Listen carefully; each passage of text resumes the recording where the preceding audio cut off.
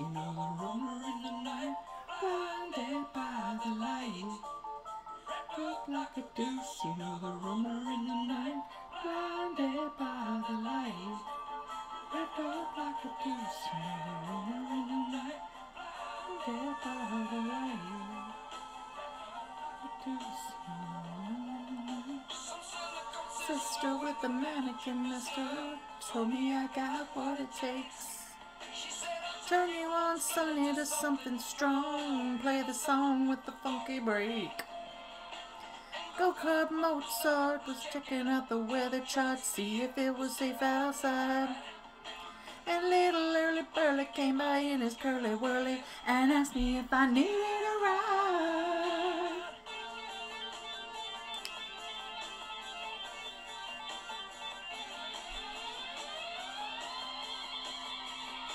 And he asked me if I needed a ride, 'cause he was blinded by the light.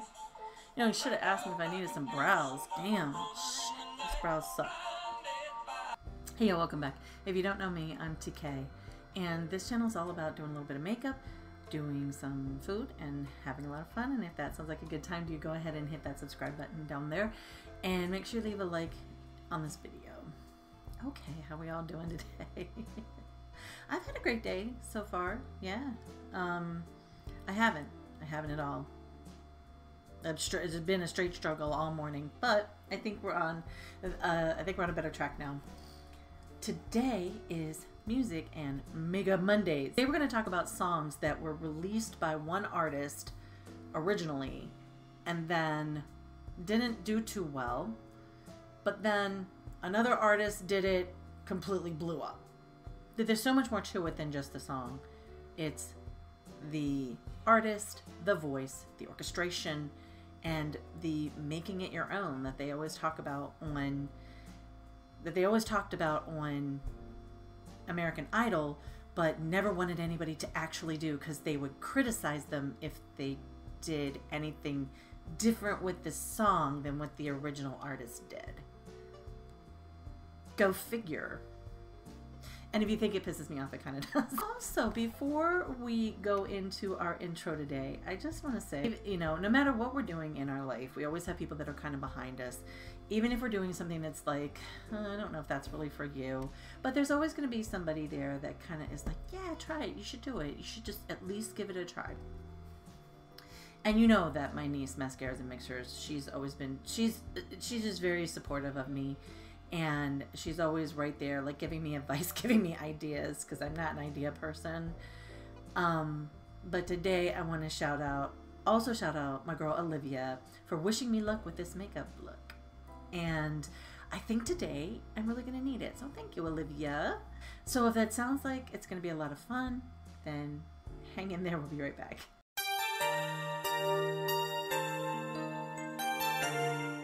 Let's talk about the makeup first. We'll get that out of the way before we talk about the music. So today we're going to try a look that is primarily black and then maybe bronze fall. I'm not sure. I haven't.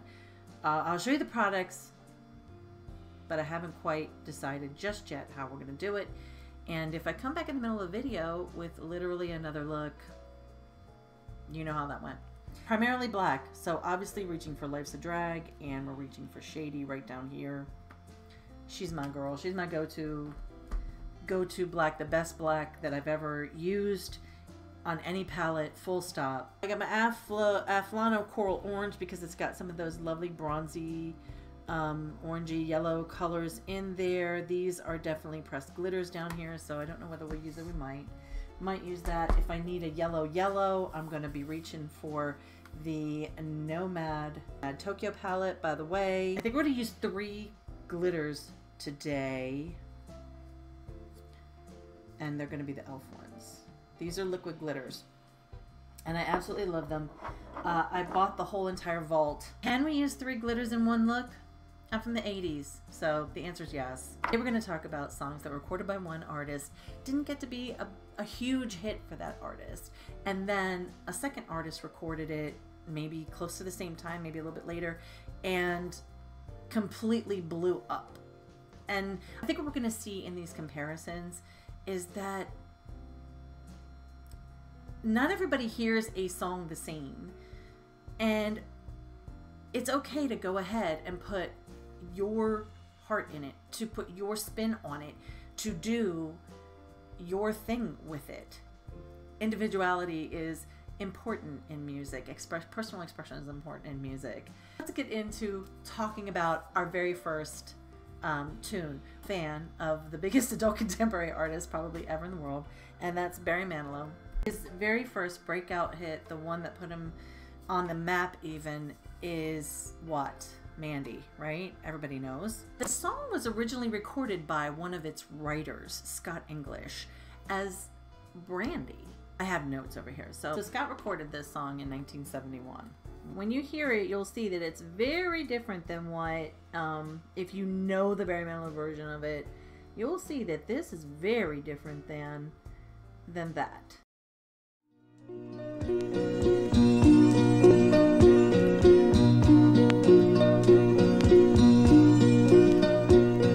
I remember all my life raining down as cold as ice. Shadows of a man, a face through a window, crying in the night. As night goes into morning, just another day.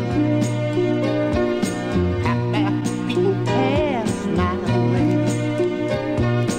Looking in their eyes, I see a memory I never realized. You made me happy, oh Brandy. When you came, well I thank you, but I sent you away, oh Brandy. When you kissed me, stopped me from shaking, and I need you today, oh Brandy. I'm standing on the edge of time. I walked away when love was mine. To be fair, it didn't do badly for him. It got to be number 12 on the UK chart. And but in the Billboard Top 100, which is kind of how for these three that we're going to talk about today anyways, we're going to talk about the Billboard Top 100, because for American releases, that's your measurement. But I will say, nothing to sneeze at being number 12 on the UK chart. So Scott English didn't do badly with it, and that was in 1971. So in 1972, there was a band out of New Jersey called Looking Glass that released a song called Brandy, You're a Fine Girl, okay? And I think that made it hard for Scott English's version of Brandy to continue to move on the American charts. So that song sounds like this. There's a port on a western bay, and it serves 100 ships a day. Lonely sailors pass the time away and talk about their home. The sailors say, Brandy, you're a fine girl. You're a fine what a good wife you would be. Such a fine yeah, your eyes could steal a sailor from the sea. So that's what that song sounds like, and I think you probably already know that song. But I think that there was some ambiguity there between Scott English's song and then Looking Glass song, and Looking Glass song was so popular. But Barry Manilow, he started out a little bit differently. How he got his start and how this song became a hit. It's a really interesting story. But I'm going to tell you this. I'm just going to tell you this, and then you can look this up for yourself. Come back and feel free to put stuff in the comments what you figure out. But if you like the movie Hocus Pocus, you probably have Barry Manilow to thank for it. And that's all I'm going to say about that. He heard Mandy by Scott English and was like, I think I can do something with that, but I'm going to do some other things. I'm going to slow it down a little bit. I'm going to modulate the fuck out of it, and then I'm going to release it. So anyways, his first take sounded like this, and I thought it was great that he put this on one of his albums because it just shows the struggle that we've all been through, and we've all been there as musicians. Let's take a listen. We're rolling. Brandy, take one. Mandy, sorry, take one. Oh, am I singing Mandy? Yes. Singing Mandy. Here we go. You'll notice that he says to himself, I'm singing Mandy.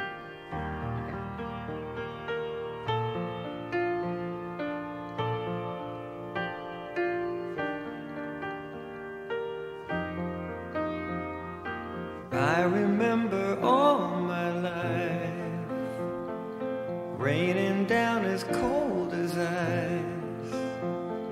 Shadows of a man, a face through a window, crying in the night. The night goes into morning, just another day. Happy people pass my way. Looking in their eyes, I see a memory I never realized. You made me so happy, oh Brand. Oops. Well, you can. And there it is. The whoops. We've all had a whoops. It's like, okay, we rehearsed it. We went over it and over it and over it, and still, whoops. Ultimately, that song became this song. Yesterday's a dream. I face the morning, crying on a breeze. The pain is calling, oh Mandy. Well, you came and you gave without taking, but I sent you away, oh Mandy. Well, you kissed me and stopped me from shaking, and I need you today, oh Mandy. You came.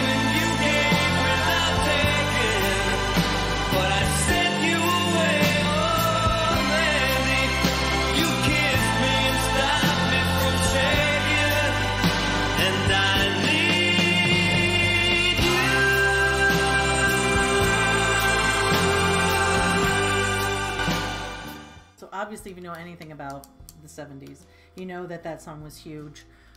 It went to #1 on the Billboard Top 100, #1 on Cashbox. Then it went to number 1 on the Canadian charts. Like, it was just huge for Barry Manilow. It launched his entire singing career. Scott English said that he hated the Manilow version of that song.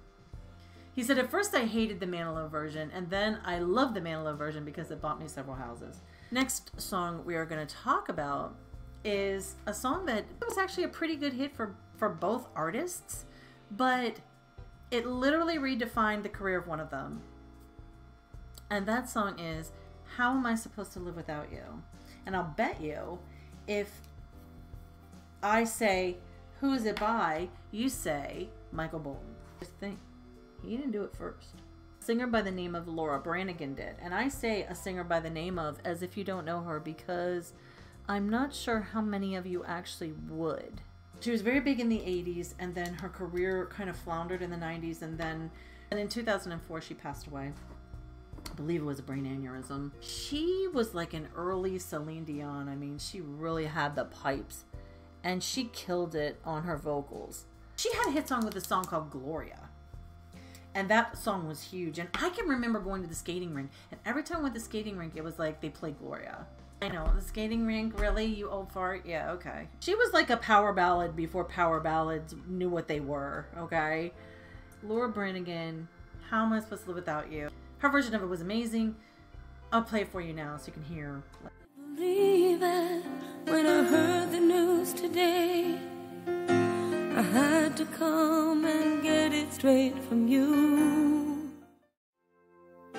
So tell me all about it. Tell me about the plans you're making. Then tell me one thing more before I go. Tell me, how am I supposed to live without you? Now that I've been loving you so long, how am I supposed to live without you? And how am I supposed to carry on?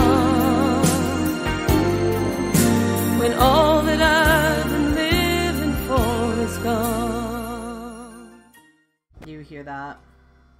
That's the sound of somebody that just got their feelings hurt. Badly. I mean, we could talk about the content of the song. It's obviously somebody who was like, wait, what? What? I don't get it. You have a boyfriend? Girlfriend? Whatever. But I kind of thought maybe we were going to be, like, we're not going to be a thing. Don't sit there and lie. I think that never happened to you. The song did moderately well for her. It wasn't as big as her other, it wasn't as big as Gloria. But that same sailing, you know, beautiful, like everything that she did was like that. Those huge, emotional, like tear your heart outside vocals. Honestly, to me, she was like the queen of it. I know everybody, Celine. But Laura Branigan was doing it first. That doesn't take anything away from Celine. And I also want to say about this video, like, this isn't to say one version is better than the other. For me, there's room for all manner of covers of songs that I love in my playlists. Donny Osmond, I think, covered Mandy and a couple other things that obviously I love by Barry Manilow, but I also love his version of them too. So 1988, Michael Bolton came along and he was like, I'm going to record that song. And here's the thing about Michael Bolton. Here's what kills me about Michael Bolton. Is that he does the same thing with his voice. He puts that cry in there, that angst in his voice. And it's amazing. And you're sitting there and you're listening to a song about somebody you don't even know and you're getting your feelings hurt. That's how Michael Bolton kind of hits you. He wanted to be a rock band. And it kind of wasn't working out for him, except the hair. The hair was working out. But it kind of wasn't working out for him from his first album. There's a song in there called I Almost Believed You. And if you listen to that song, you will feel him. You will feel him. But the other songs on the album are just like hard rock type things. And then, in '88, he came out and recorded. He says, I'm going to record How Am I Supposed to Live Without You? This was 6 years after Brannigan had done it. Man, he knocked it TF out the park. So let's have a listen on that one. I could hardly believe it when I heard the news today. I had to come and get it straight from you. So tell me all about it. Tell me about the plans you're making. Oh, tell me one thing more before I go. Tell me, how am I supposed to live without you? Now that I've been loving you so long, how am I supposed to live without you? And how am I supposed to carry on when all that I've been living for is gone? Not only was that song a huge hit for him, but it completely transformed his career. This song went to #1. He had a Grammy for Best Male Pop Vocal Performance, which you can hear why. He's killing it. He's killing it. I don't know. If somebody would have come into my place and been like, oh, I just had to come and ask you first, like, is this true? And then they delivered a performance like that, I'd have been like, maybe it's not true. I don't know. I can be fickle. It became the first new #1 single of the 90s. And it was literally a turning point for his career. He wrote that song. So I would imagine that was why his performance of it was just so incredible and why he was able to turn in a performance like that. He didn't write the song alone. He co-wrote it, but, you know, whatever. So yeah, so that is How Am I Supposed to Live Without You? Let's talk about the next song. So we've been through two sort of gut-wrenching, heart-wrenching songs. So the writer admitted that he wrote this song just using sort of a rhyming dictionary. He wrote about things that were personal to him. Some of the references in the song are very personal to him and his life. But he admits that he was just playing around with the rhyming dictionary. We're gonna listen to "Blinded by the Light" by Bruce Springsteen. Madman drummers, bombers, and Indians in the summer with a teenage diplomat. In the dumps with the mumps as the adolescent pumps his way into his hat. With a boulder on my shoulder, feeling kinda older, I trip the merry-go-round. With this very unpleasing sneezing and wheezing, the calliope crashed to the ground. Oh, cut loose like a deuce, another runner in the night, blinded by the light. She got down, but she never got tight, but she'll make it alright.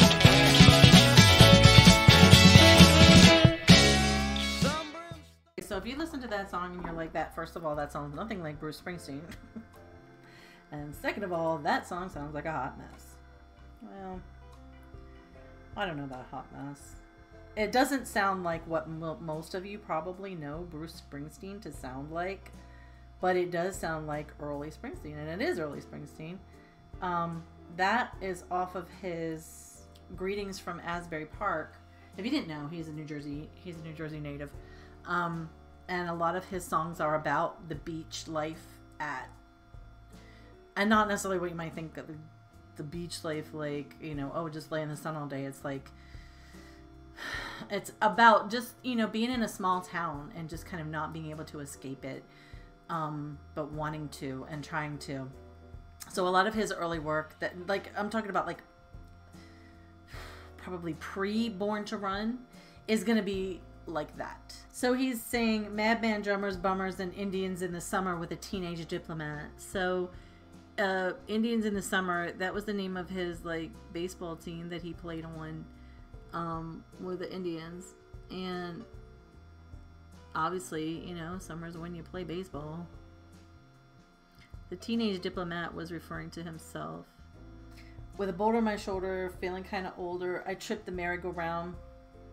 With a very unpleasing sneezing and wheezing, the calliope. You tell me another song that has the word calliope in it. That's not a name. If you don't know what a calliope is, it's the thing in the middle of a merry-go-round that makes the noise, that plays the music. Nowadays, obviously, a calliope is going to be an electronic device, but back in the day, it was a little bit more of a mechanical device, almost like a player piano, if you can imagine. But yeah, the song's a bit obscure, probably, unless you're Springsteen. He's the writer of the song, by the way.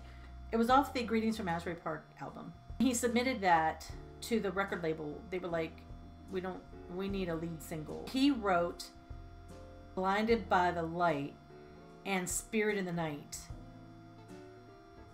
for lead singles. They led with Blinded by the Light and it literally went nowhere. The thing of it is, I think that in the beginning, Springsteen had a little bit of trouble finding the audience because he is a genre unto himself.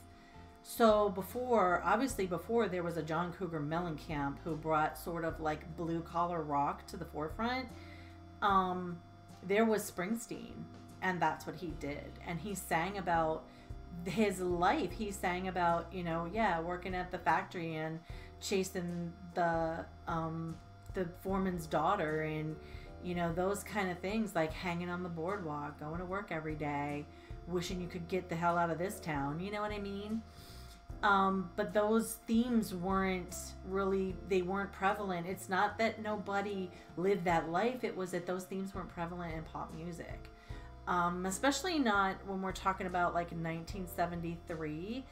So obviously that's the advent of lots of your adult contemporary artists, Anne Murray, Barry Manilow, Streisand. They were coming up and songs were very sort of like, they were a bit buttery, a bit like peanut butter. They were all very kind of smooth and homogenous, and they had a particular sound. Nobody was, I'm not going to say nobody, there were artists that were doing, you know,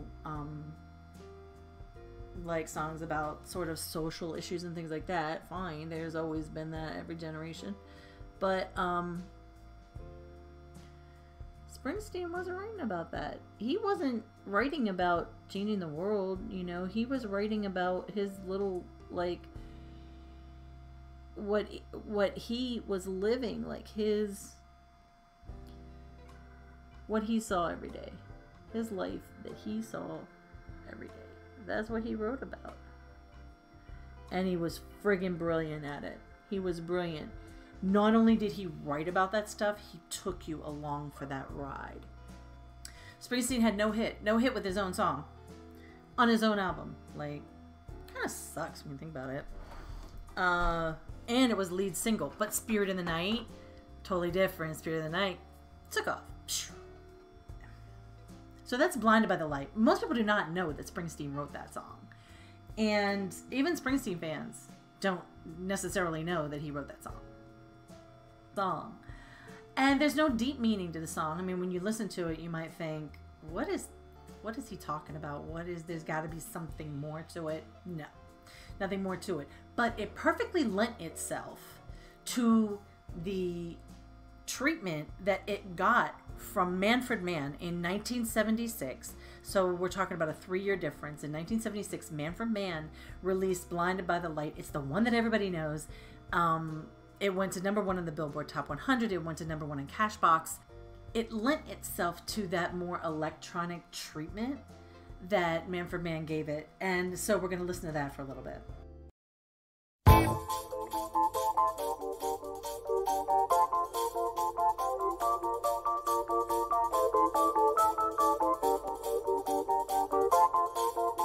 Blinded by the light, wrapped up like a douche, another runner in the night. Blinded by the light, wrapped up like a douche, another runner in the night. Blinded by the light, wrapped up like a douche. Drum and drummers, Indians in the summer with the teenage diplomat.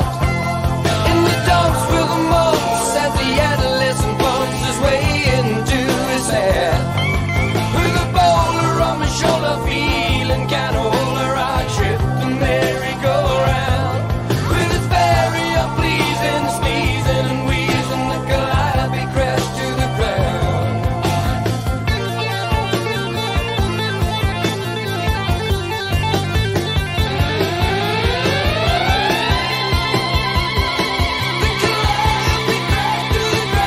Oh, she was blinded by the lights, wrapped up like a douche, another runner in the night. Blinded by the light, wrapped up like a douche, another runner in the night. So I feel like Manfred Mann's version of it was probably just a vehicle, sort of a vehicle for amazing guitar solos, which I think are missing from music today. But I think also it might be hard to put a guitar solo into one of Ed Sheeran's songs. I don't know. I'm not an expert. So, Blinded by the Light, Manfred Mann. That's the one that everybody knows. That's the one that everybody remembers. And as soon as you hear that, like electronic, that intro, you're like, Blinded by the Light. You hear Bruce Springsteen's and you're like, what is this? They almost don't even sound like the same song. And I wouldn't say that Springsteen's treatment of the song is why it wasn't successful for him, but I would say, I'm not sure how you would actually classify his music. I guess nowadays you'd probably say, oh, well, he's classic rock.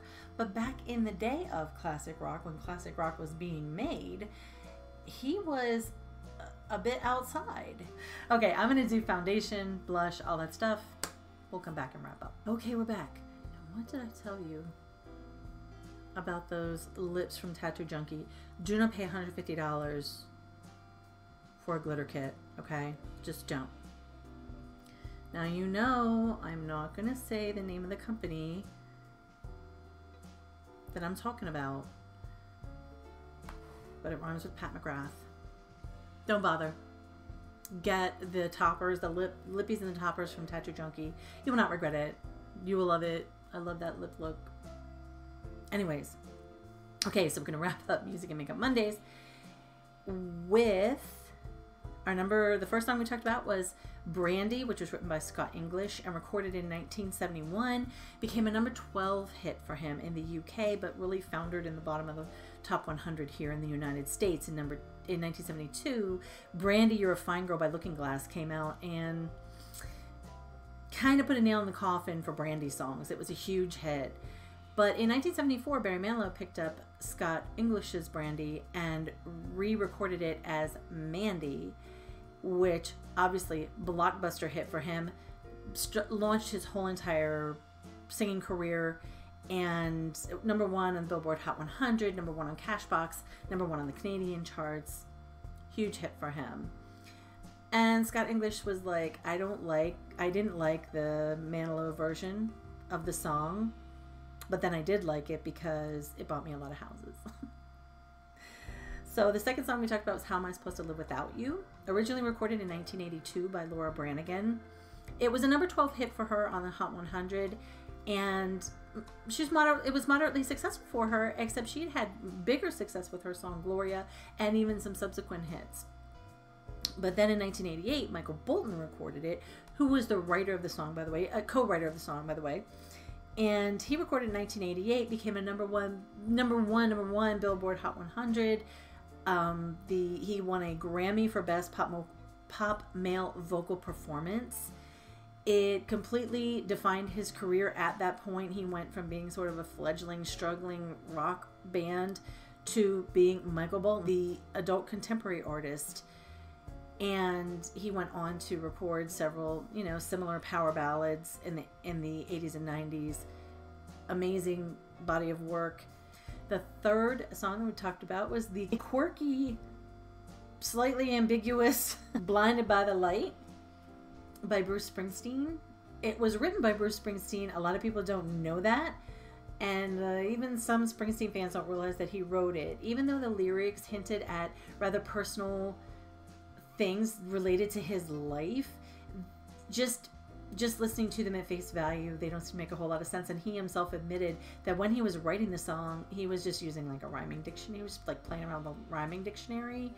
In 1976, Manfred Mann picked up Blinded by the Light. They did an electronic pop version of it, and it was a huge hit for them. Number 1 Billboard Top 100, number 1 Cashbox. It was cleaner. It was more in line with pop music at the time. And everybody knows it. This song is even so well known that it's parodied. Let's just have a listen to a parody that I found of this. Actually, this is a video, so it's pretty good. This is another YouTuber, Trey Kennedy. He's amazing too. I'm gonna leave a link to his channel down in the description. He's really funny. He does great skits, but this in particular just tore me up. Let's check out Blinded by the White. You already know what it is. This one goes out to all my white folks who don't even know how white they are, and all y'all who gotta deal with it. Yeet, blinded by the white. Hold up, is that cracker barrel? You wanna grab a bite? Blinded by the white. Hold up on my skinny jeans, and man, these things are tight.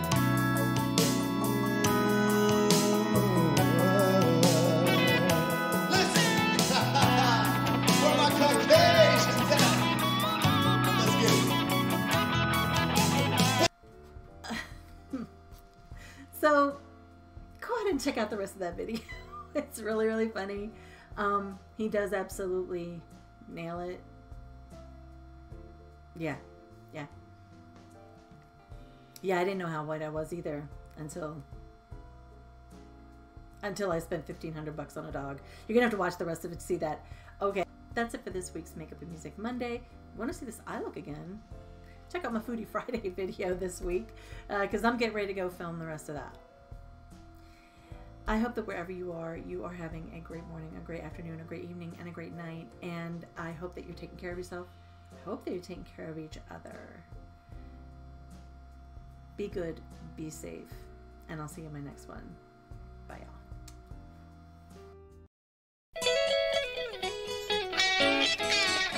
y'all.